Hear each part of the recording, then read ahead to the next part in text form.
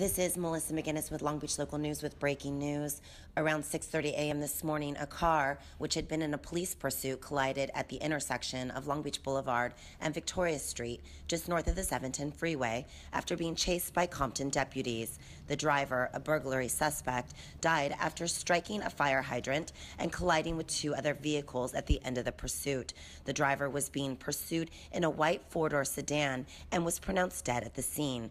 Two bystanders have also been arrested for passing through the yellow tape and yelling at the Long Beach Police Department after thinking an officer-involved shooting took place, which in fact did not happen. Again, no officer-involved shooting occurred, and the driver's death was self-inflicted and was caused by colliding into a fire hydrant. What I can confirm is that this is an LA County Sheriff's Department handle. The Long Beach Police Department was dispatched to assist the LA County Sheriff's Department Compton Station, who was involved in a vehicle pursuit that terminated at the intersection of Long Beach Blvd and Victoria Street as a result of a traffic collision. The driver of the pursued vehicle was determined deceased at the scene. Long Beach Police Department will be conducting the collision investigation aspect of this incident.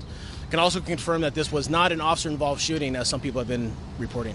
The Long Beach Police Department did arrest two family members who were obviously upset at the loss of we don't know if they're family members or friends, but they were obviously upset at the loss of a loved one, and they breached our perimeter security and disobeyed officers' commands to get back behind the yellow tape that we had set up to control the crime scene, and those individuals were taken into custody and will be booked at the Long Beach PD jail.